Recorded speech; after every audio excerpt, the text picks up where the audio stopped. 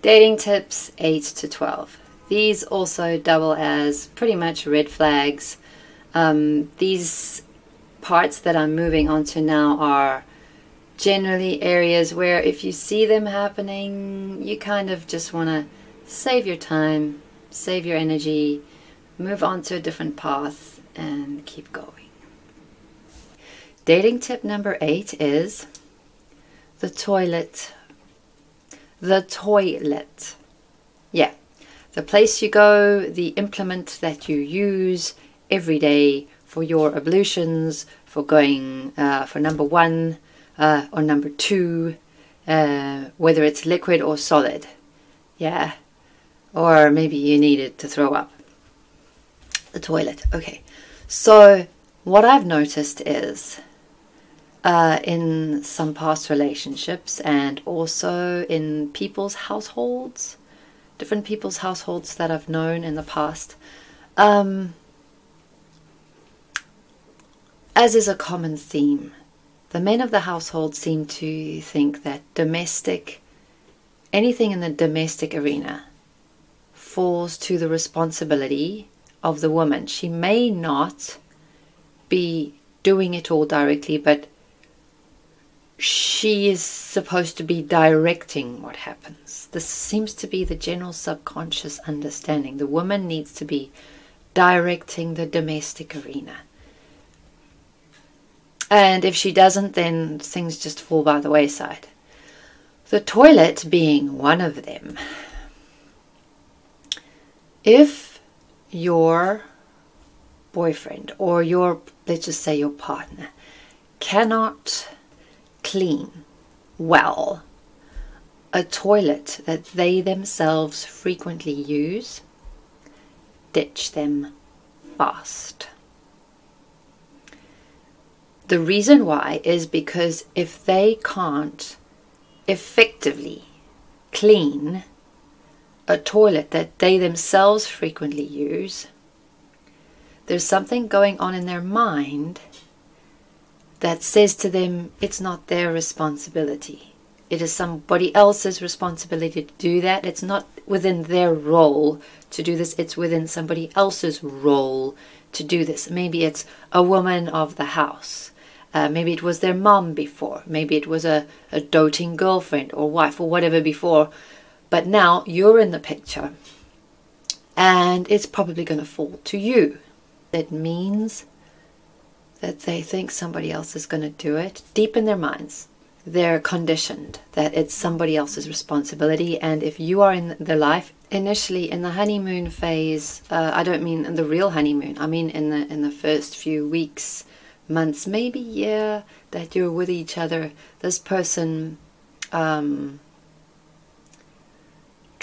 may try harder than they normally would. Maybe they're on best behavior, but you will notice as time goes by, certain habits kick in,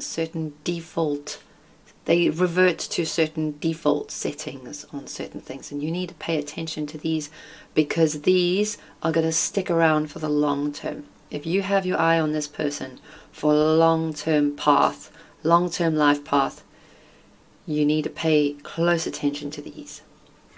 If a person you're with or you're living with cannot effectively clean a toilet that they themselves frequently use, it means that work is largely going to fall to you, or they will leave it so long before taking care of this that you, with your higher standards of the way things should be, will feel obligated to do it. Or they'll frame it in such a way that something needs to be done about this, but they won't look at themselves. I've had that happen to me in the past. Like, we were living in a circumstance where we were living together and the bathroom was reaching a certain state of just, the way bathrooms go. And the person I was living with at the time sort of said, no, something needs to be done about this bathroom. Like, something needs to be done. Quite critically. He wasn't looking at himself, though. And there was a silence in the room. And I was looking at him, and he was looking at me, and I'm like, so we're going to clean it up then? You know, who's that going to be? Yeah, well, and what I noticed was he did not want to get his hands dirty. He did not want to get his hands dirty with a toilet that he himself would frequently use. His go-to strategy for if it fell to him and he could not get out of it at all, like I would have to physically say, I would have to physically be the drill sergeant here. I would be like, okay, I'm going to clean it this time, next time it's your turn. Then when it would come round to his turn, you could see he was very like feeling icky about this. And he wouldn't actually want to touch the toilet bowl himself or have to go in under the waterline with gloves or anything. He would just want to spray in a certain chemical like toilet duck that would just clear the mess all on its own and leave the thing clean, and he wouldn't have to have touched anything with his own hands, or even with gloves on. He wouldn't have had to do that. He was very icky about this. You need to watch this. Men or anybody who's living in a family situation that is icky about something, doesn't want to touch it because it may be germ-ridden, or oh, it was messy before, oh, it has had some kind of contact with human substances, ew. Watch these people, because what happens if you have a baby together? Will they not be prepared to clean up after whatever the baby's producing? Whether it's poop or vomit or dribble or whatever. Young human beings are the hugest producers of sticky, messy substances that we're largely going to have to deal with in our whole lives. If they can't, if your partner cannot clean up a mess that they themselves have been using, or they themselves are part of, good luck. Good luck expecting them to be on board with cleaning up anyone else's. And this applies for babies, young children. And what about you? What about you if you get sick? What about you when you become, let's just say, not so healthy? Maybe you go through a phase, or maybe you're going through a period where you are quite sick and there's nothing you can do about it. You've just got to go through it. You can't circumvent it. You just have to go through it. Maybe you're vomiting. Maybe things are coming out from both ends. Is this person going to have your back? Is this person going to be prepared to clean up after you and for you the way they would expect the treatment for them? Because if they're with you, they're probably used to how careful you are, how diligent you are. And there's a reason why they're with you, because they realize, wow, you can be the diligent one. You can be the one that takes care of all that crap. And I get to live my life free of having to deal with all that crap. Watch this very carefully. These little things that people do on the outset, and you think, am I being unreasonable for thinking this? Am I being unreasonable for thinking this person's not doing enough about this, just this measly toilet thing? No, you are not being unreasonable. You are not being unreasonable at all, because you need to factor in anyone else around you. Is it always going to fall to you to clean it up? And what happens if there's a baby, or there's a dependent of some sort? Somebody else is sick. Is it always going to fall to you to have to clean these things up? And then what happens if you get sick? What happens if it's you that's making the messes? You that become incontinent. You that you can't control what's coming out of whatever orifice. Is this person going to be able to take care of you?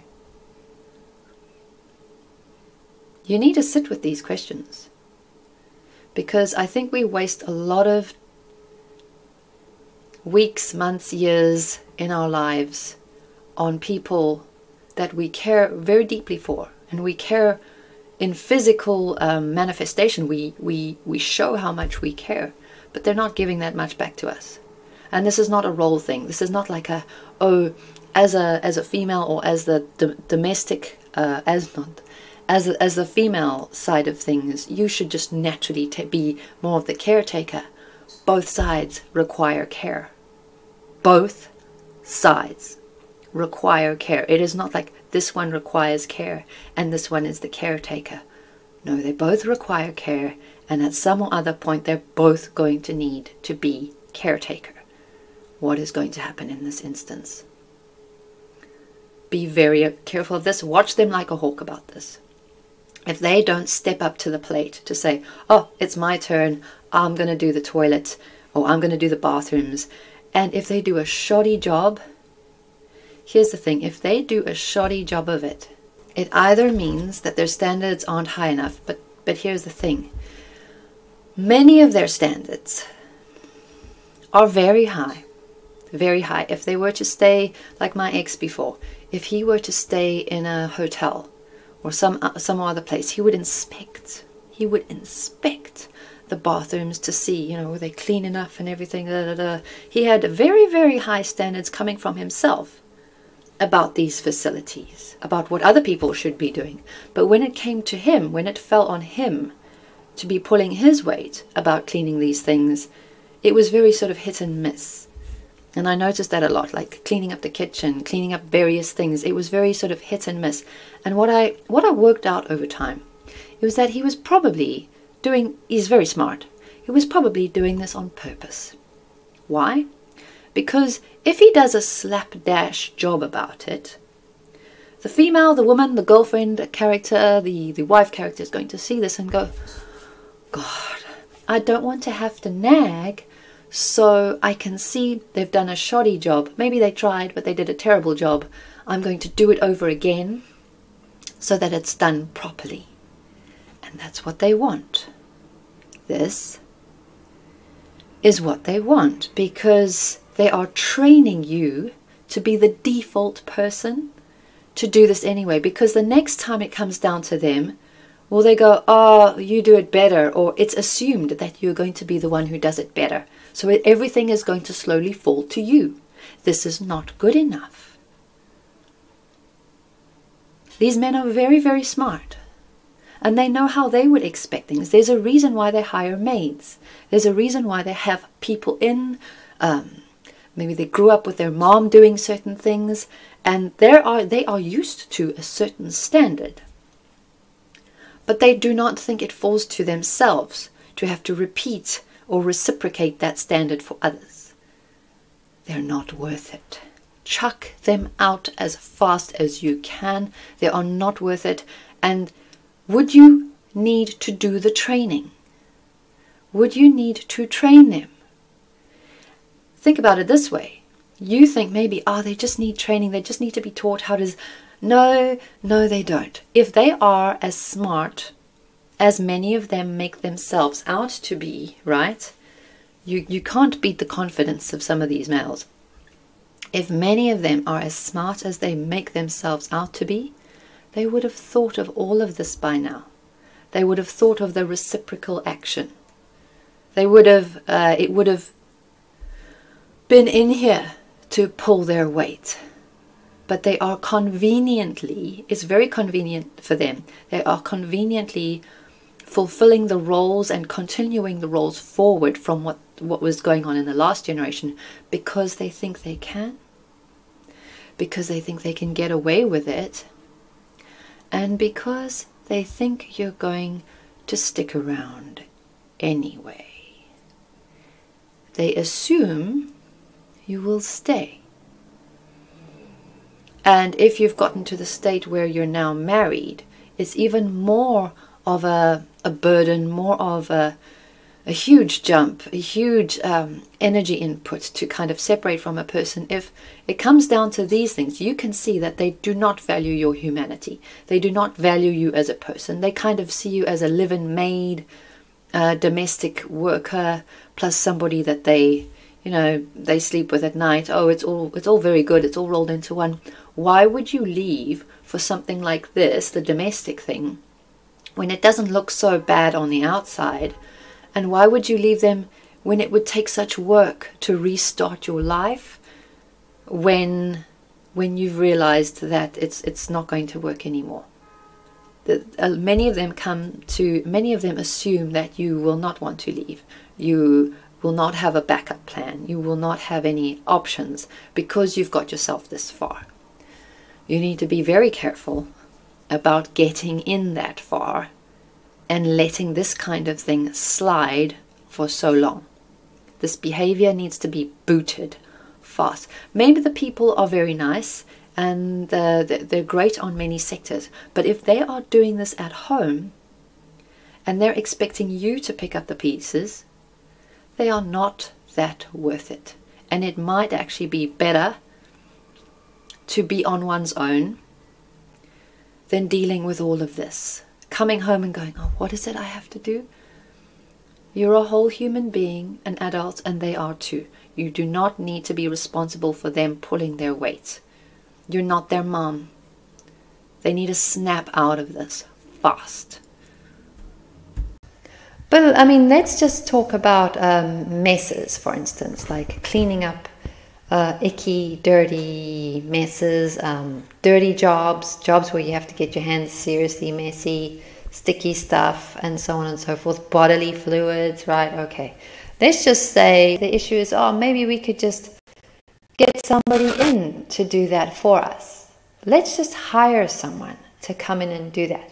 No, this is not the answer, and it doesn't solve the issue, and it basically just band-aids. It pops a band-aid on the issue. It doesn't solve the underlying problem that your partner is never going to do it.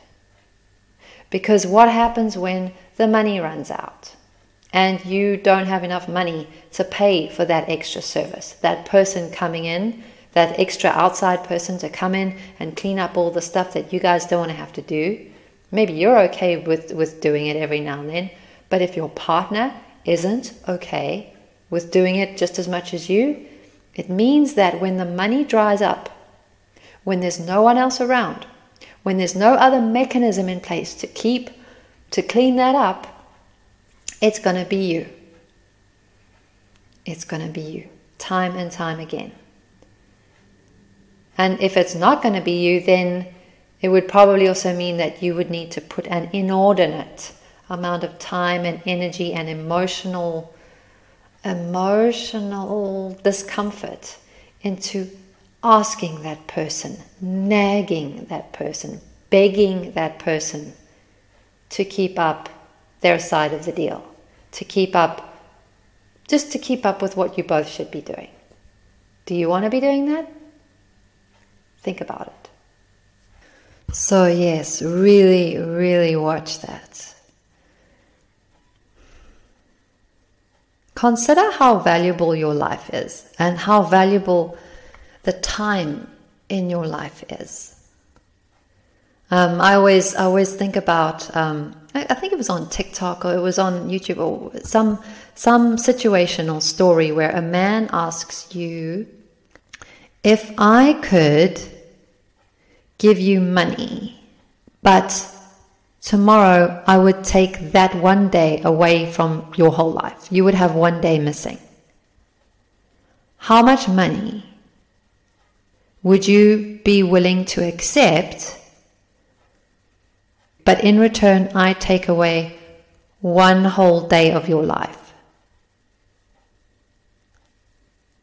Would you be willing to accept that, and how much would it be?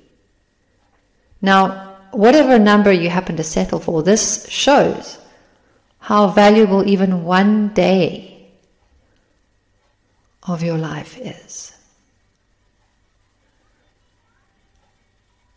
Are you willing to set aside not just a day, more than days, weeks, months, years of your life to retrain a whole grown-up adult to change their habits in their life so that they can coexist harmoniously with you? How much time would you need to invest in doing that? Would it be worth it? And would it stick? Do you have any guarantee that it would stick? And then last question would be, how come they haven't come to these conclusions on their own if they are the intelligent human being that they themselves think they are?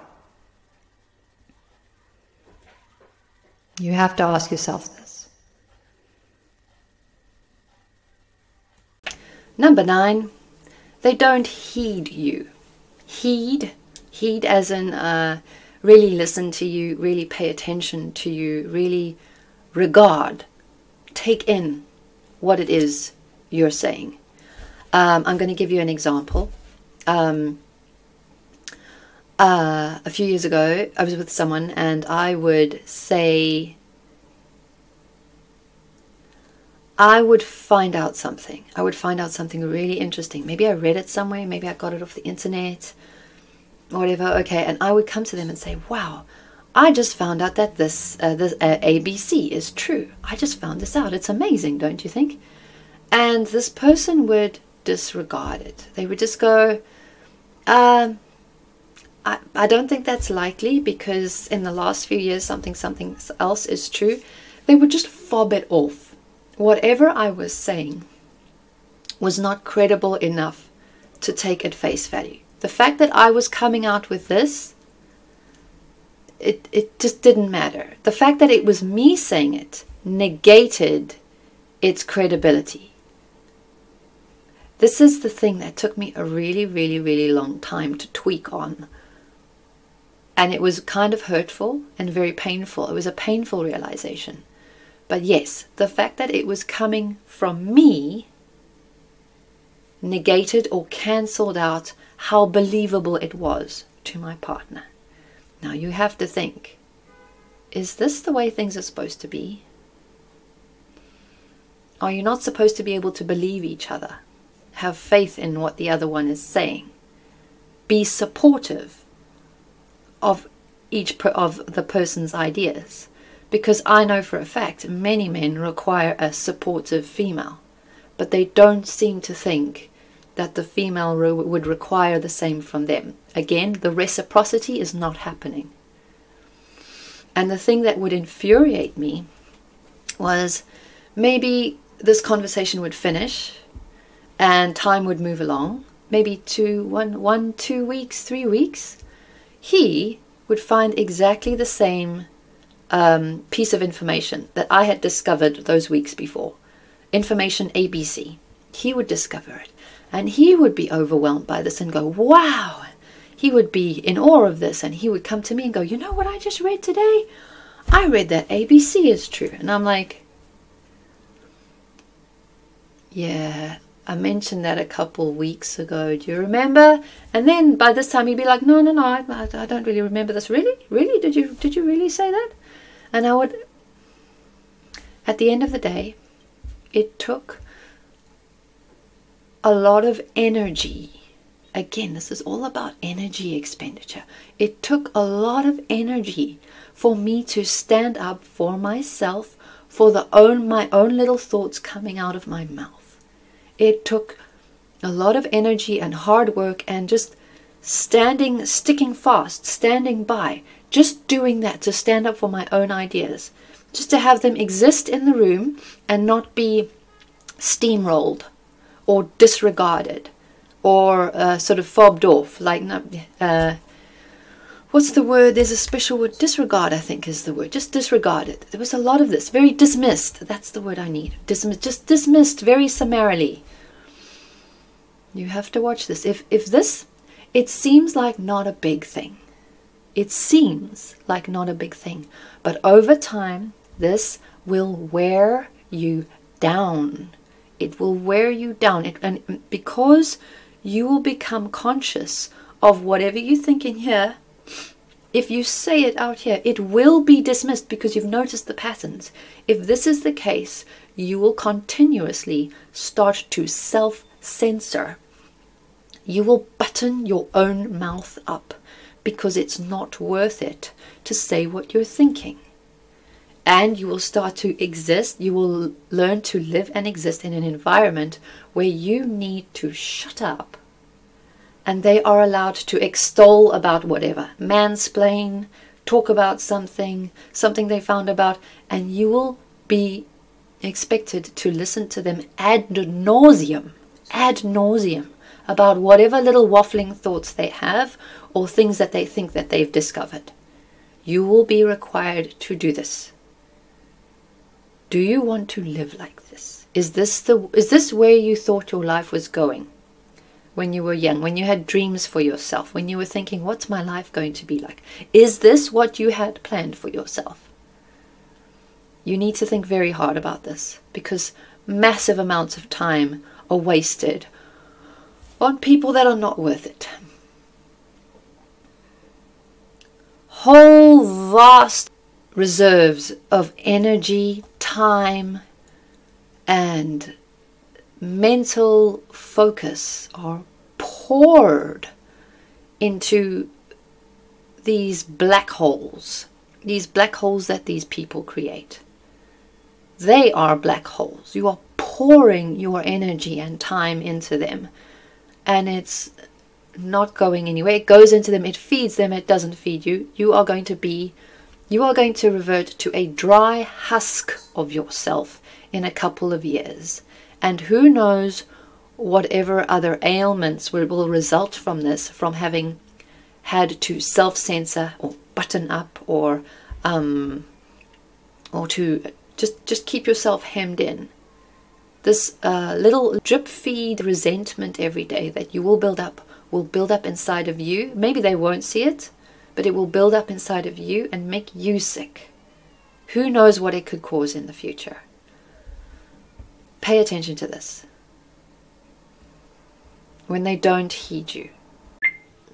And number 10 is they don't answer your questions. I think this is linked to the previous one, where they don't believe you or they don't heed you when you're saying something. They don't pay attention. They don't really think you've got much to say, or that's not your role for them. I think this is connected to that, when they don't answer your questions.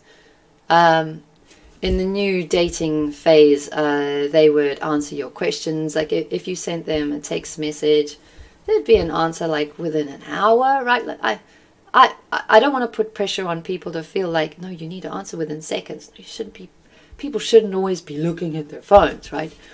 But like within an hour, like if you are keen on each other, and if you're not working that particular time, and you're technically on your downtime, within an hour should be okay. Or like, let's just say within 24 hours, if the person has any feelings for you.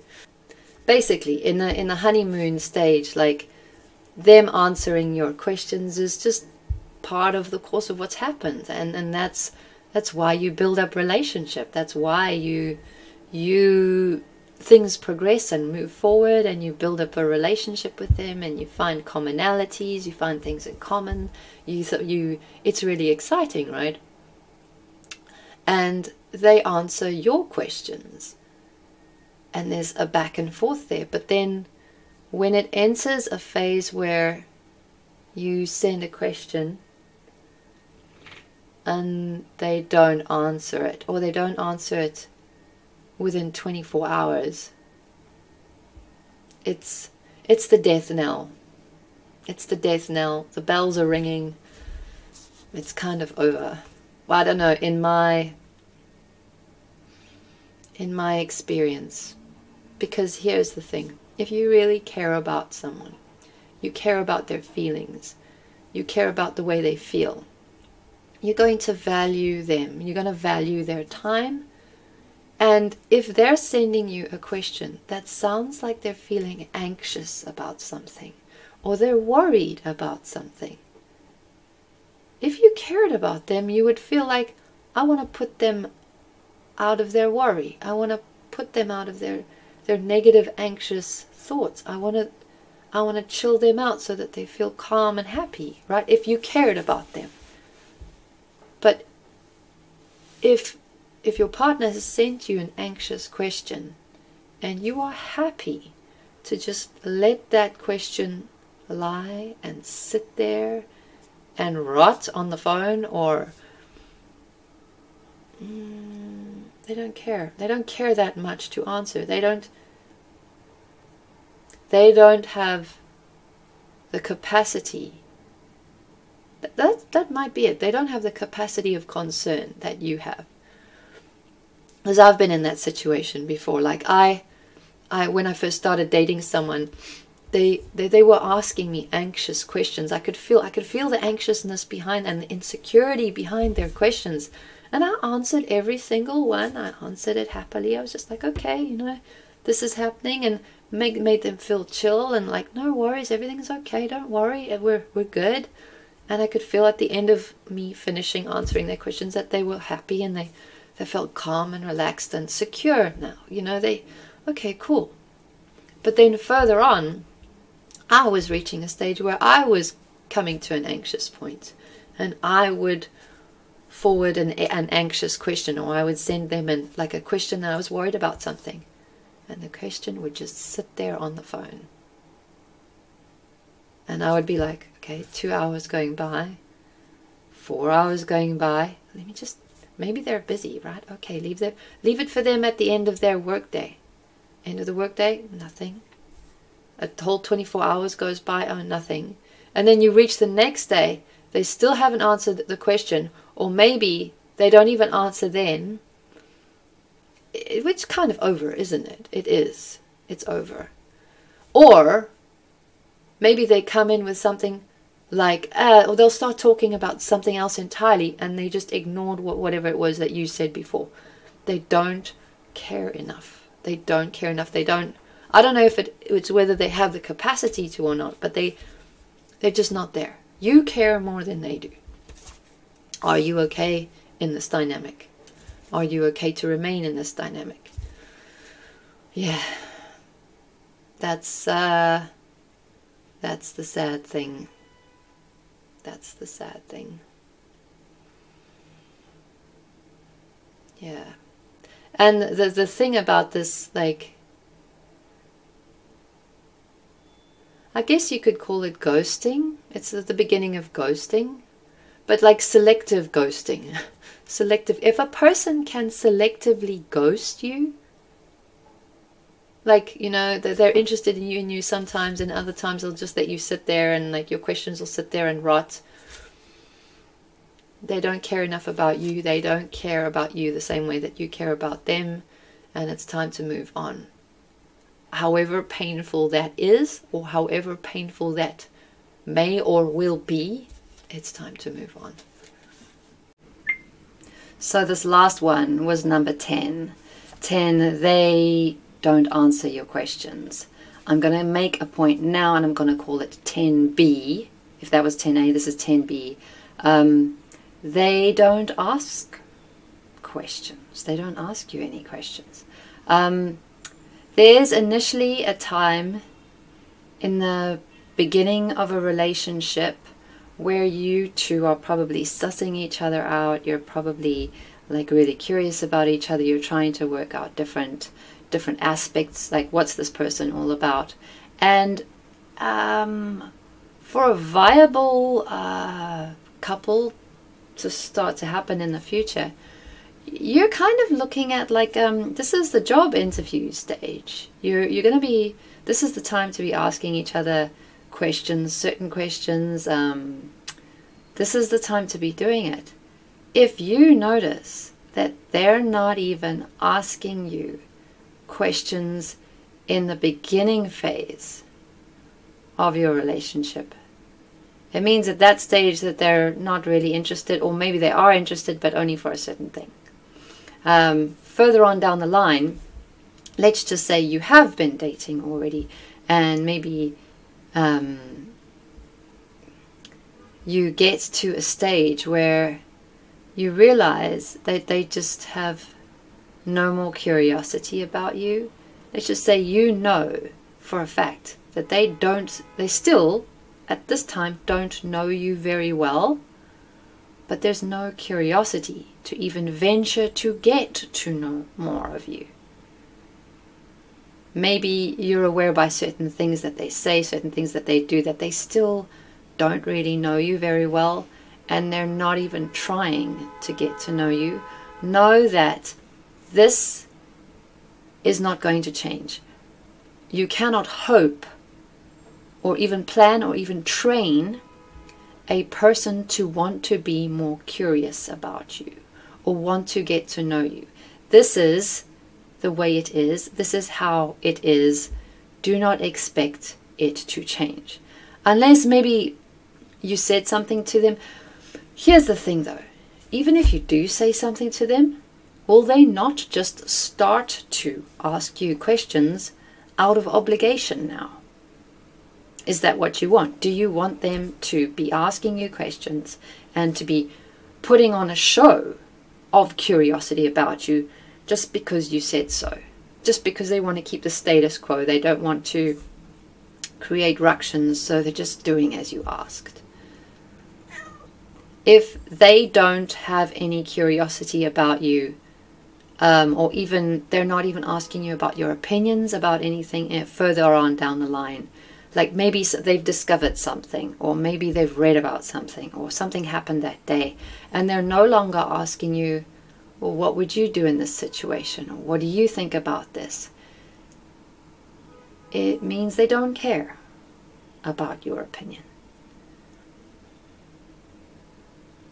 Maybe they're just really incurious people, but if you want to be in a relationship where things are growing and changing and you're learning about each other, and because relationships are work and they are a work in progress, a constant work in progress, if they're not even willing,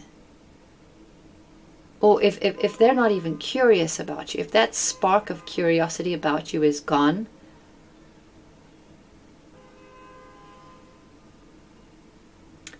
I'm not sure what would bring it back. Unless you pressured them and then they started to ask you questions out of obligation. This part here.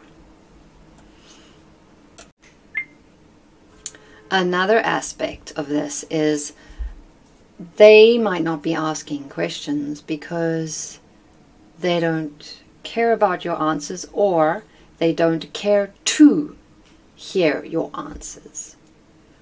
What I mean by this is they probably already predict what you may say or the line that you're probably going to go down, and they don't care to do that. And if this is the case, you need to be asking yourself, why are they with you in the first place if they don't see you as someone they can relate to? Like, what is your function there? It all depends on basically what you want. If you're just okay to have a body in a room that is the opposite of you, or it's called a partner, and every now and then you say stuff to each other that is supposed to mean something, or you just want a body in the room, in your house, in your life, then cool. But if you're wanting real connection, these kinds of things, they're important. You'll also notice, like, usually when they're not asking you questions on your opinions or on your take on things, there's almost always a direct correlation to how much they are extolling about something, how much they are giving forth or holding court about their own opinions. And the way they see you is actually as a foil to them. You are there in the life, you are there in their lives to provide the soundboard. You are the sounding board for their ideas.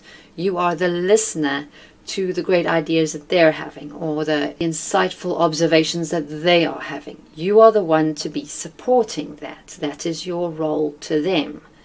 Sounding board, foil, or like basically the supporting character again. And you have to ask yourself, are you okay with this? If you're sort of like a very shy person, the sort of mousy person, you don't really want to be out there, and this absolutely suits you, fine. But you do need to be aware of this if you are wanting give and take here, or some kind of reciprocity. Number 11, they don't respect other people's boundaries or rules. They don't respect other people's boundaries or rules. The reason why is because maybe you think in the beginning that you are exempt from this. The reason is because maybe at this time it is other people's rules and boundaries that they are not respecting. One day it will be yours that they won't be respecting.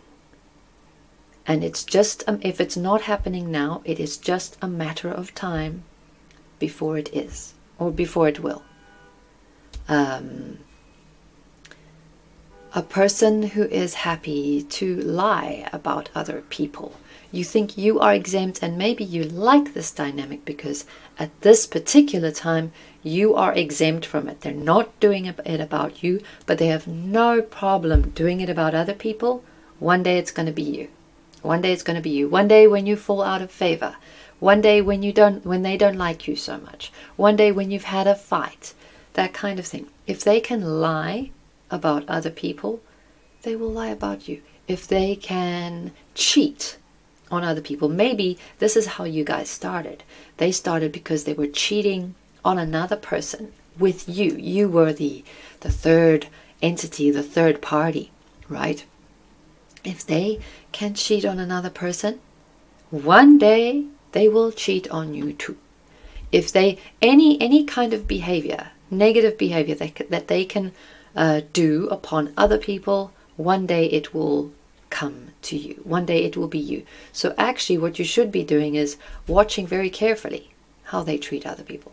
How do they treat the help? How do they treat the staff? How do they treat their friends? How do they treat the people who aren't their friends?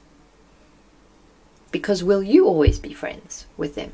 Will you always be their number one person? Will you always agree? Will you always never fight? You have to think about these things. If they can do it to another person, they're very capable of doing it to you. And maybe what we need to remember is we're not that special. We're not that special that will differentiate us that far from another person. Tough, right? Tough realization, but it just is. A big step of this for me was I was living with a person before. We were living in a different country. And this country's rules about how people went to the toilet again, how people went to the toilet were different from most first world countries or most Western countries. Me and my ex both come from Western countries, and now we are in maybe a developing nation, and they have different rules about what happens in the toilet arena. I'm going to tell you what it is. In Western countries, the toilet paper, whatever toilet paper you're using, it's customary to just flush it down the toilet along with whatever else you put in there, right? You flush it down the toilet. The thing is, in many developing nations or other countries, this is not always the case. Maybe they use a cup of water to wash things down. Maybe they don't use paper specifically. Maybe their sewage systems, the water treatment systems are not geared, are not prepared or implemented enough to be able to deal with large-scale wet tissue coming through there, and sometimes it bungs things up and there's blockages and they need to send people down and unblock things. This is just the way things are in many countries.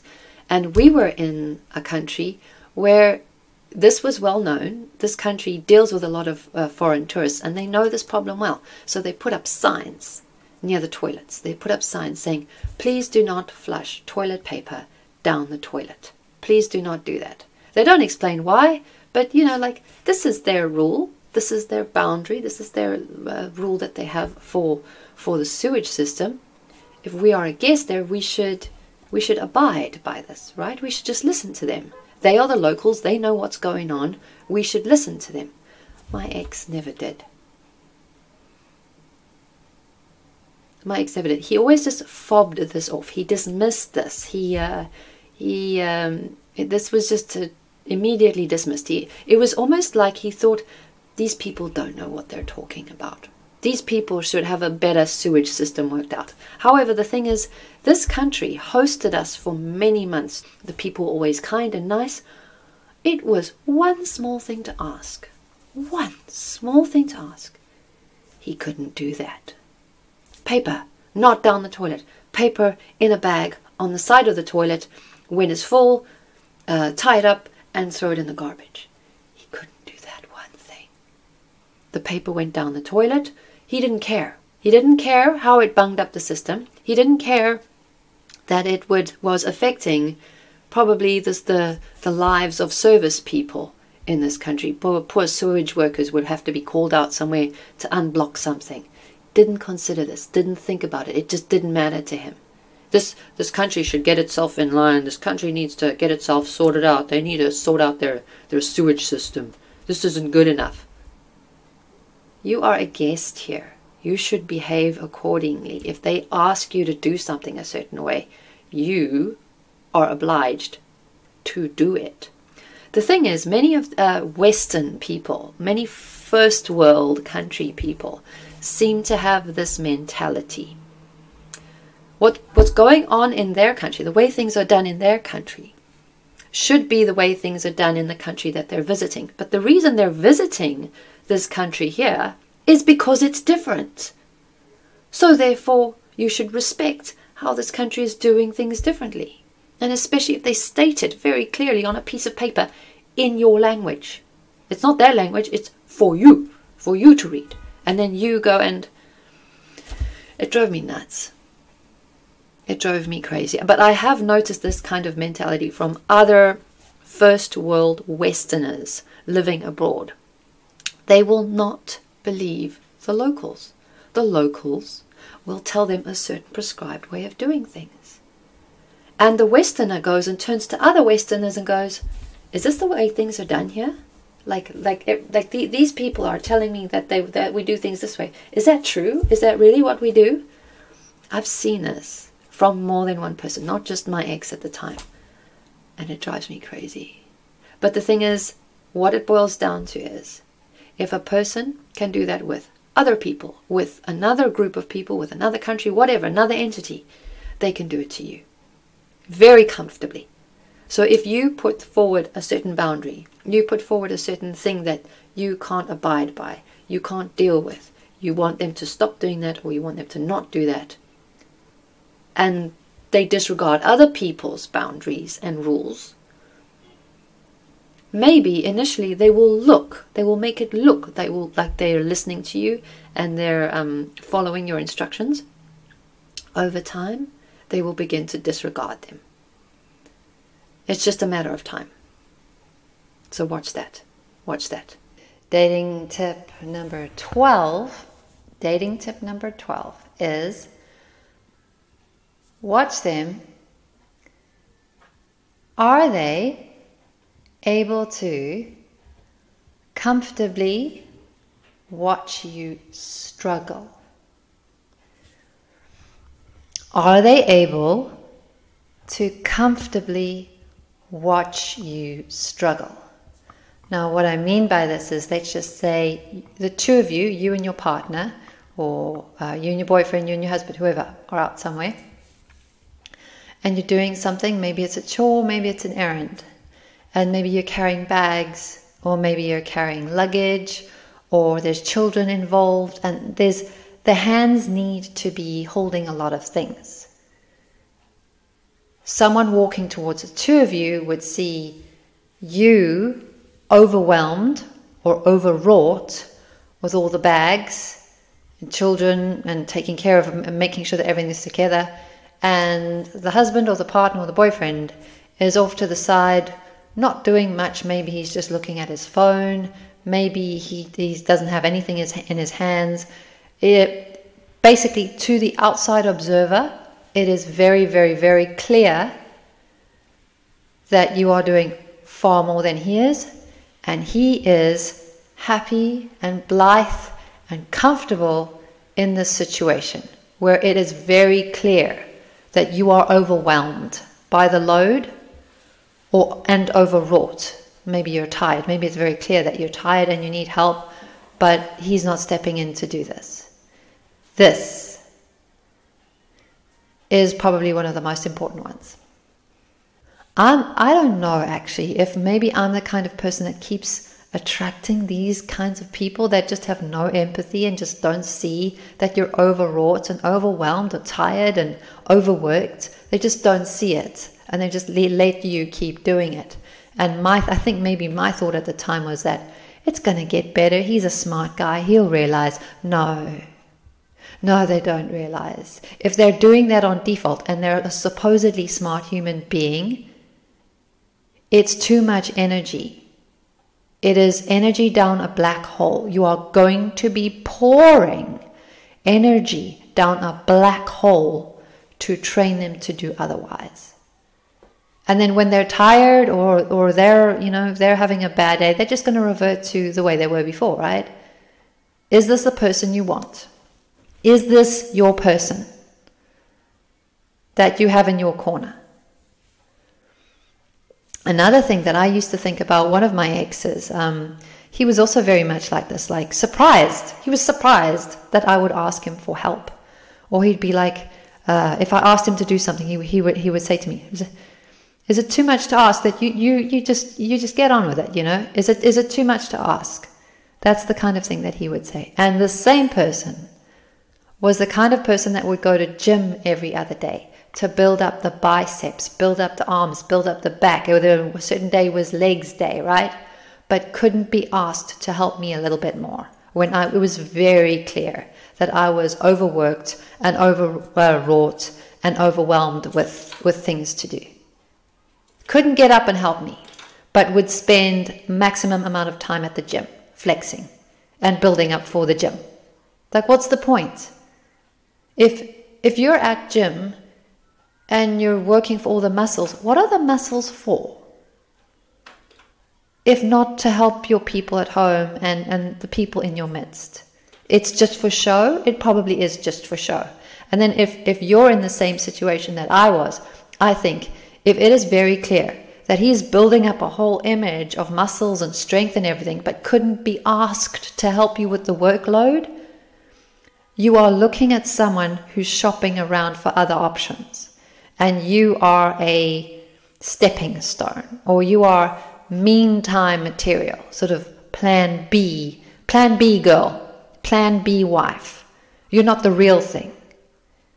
I don't know. This is just where my mind went anyway. So yes, this is quite a negative one, but I don't look at it very kindly. And if you see it in your midst and in your circles, I'd say something about it, because guys get away with so much. And girls don't seem to have had the conditioning or even the upbringing to think that they can say something about this.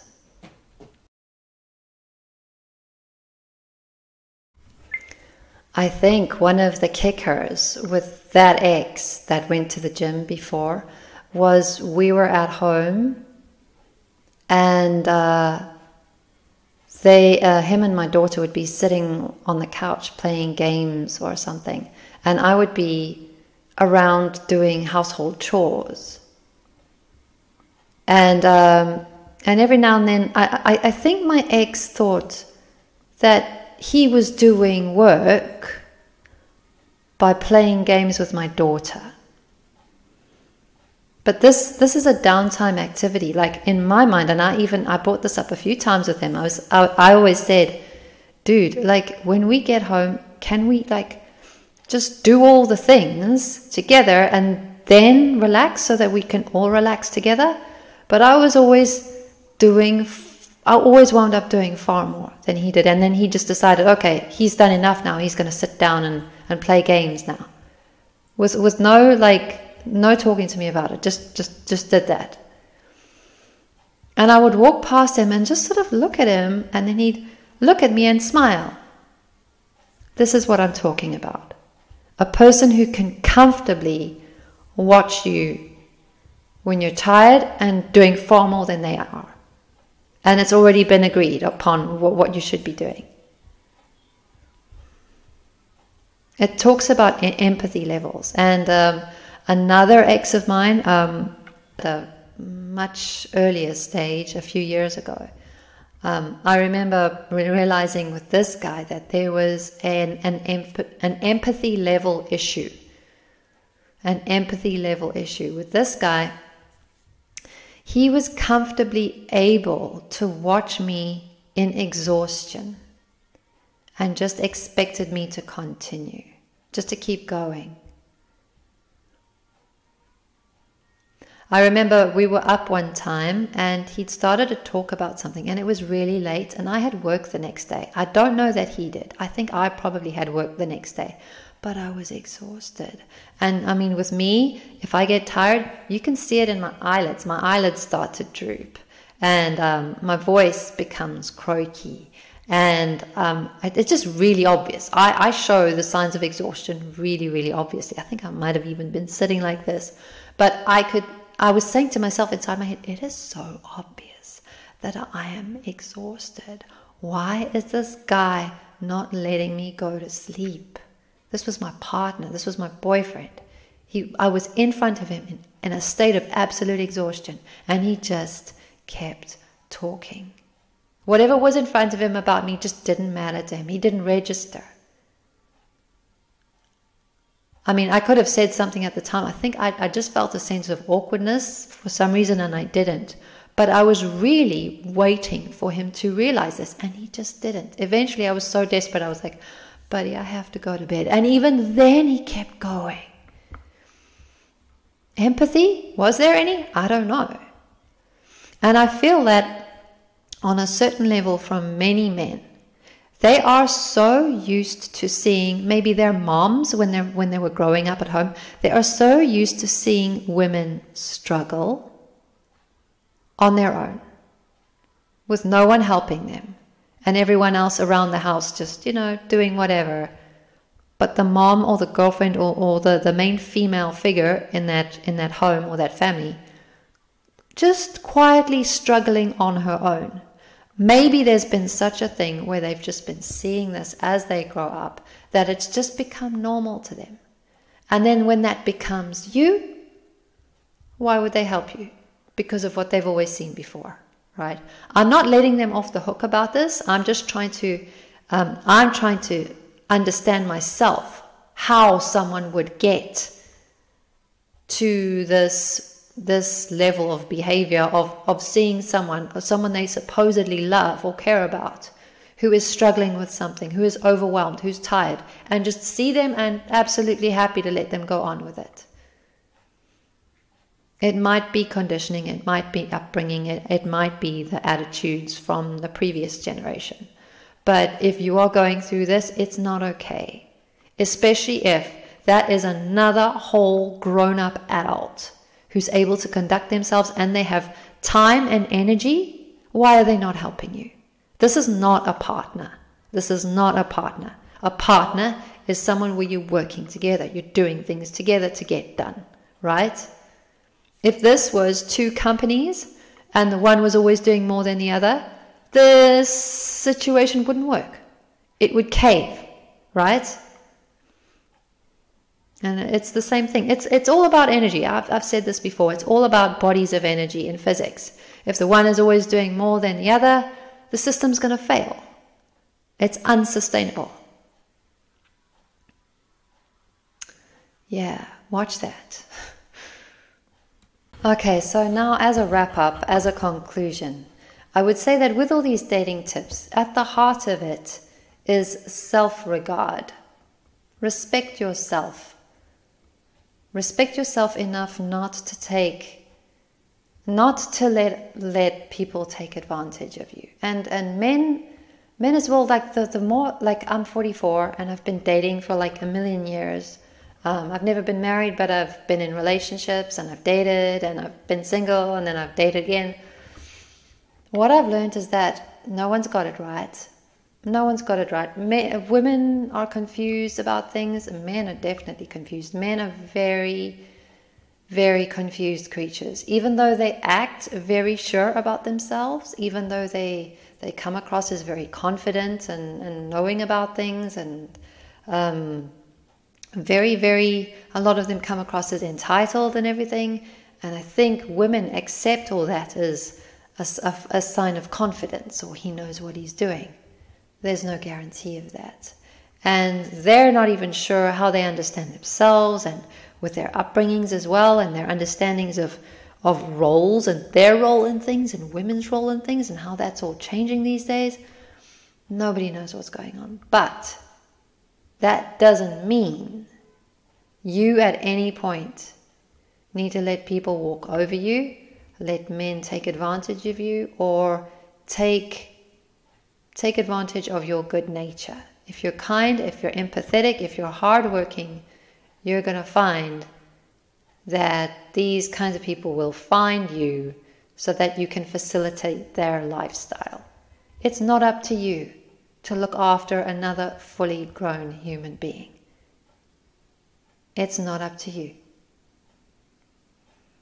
You need to live your life. Probably the best thing that you can probably do is sort out what it is that you want in your life, who you want in your life, and what you want to be doing, so that other people don't see the vacuum of ideas and go, I can use this person for a supporting role in my life. I can be the main character and you can be the supporting role. Come on, we have to have other ways of thinking about our own lives besides this. And I think what a lot of us do to ourselves is we assume that we need to actually be in a relationship in the first place. We need to be part of a couple, or we need to be part of a nuclear family. One of the biggest, I think, mistakes, or just a waste of time, waste of life for me, has been assuming that as a single mom, I needed to get a partner who could be a father figure to my child. I felt emotionally cornered by this. There's a million different ways of existing in the world, and the nuclear family or the happy romantic couple, it looks very nice from the outset. Marketing is fantastic about the way it's represented, but it's not always happy families and happy couples on the inside. Very frequently you have people who are in couples and nuclear families who actually wish that they could get out. But the people on the outside are thinking that they would like to get in that state. And in fact, if I think about it, the loneliest I have ever felt in my life has been when I've actually been with people, or I've been in a couple that just wasn't working. Just remember that there's a million ways of existing in the world, and in these prescribed dynamics are not the only ones. Maybe there's even the possibility of living in a group or living in a commune, you know. I've often thought, what would it be like if I could live in a group with other women and their kids, sort of matriarchal society like the elephants. I mean, you're not dissing the dudes. They can do whatever they like off on their own thing, and you guys can hang out, but they don't live with you, because that seems to be where the issues arise. Anyway, just a thought. I do have another video out coming soon called Single Moms. You may want to watch that too, because that leads on from this one. all the best of luck in your endeavors out there and with people. And remember, don't sell yourself short. We've been doing it for too long. Don't do it.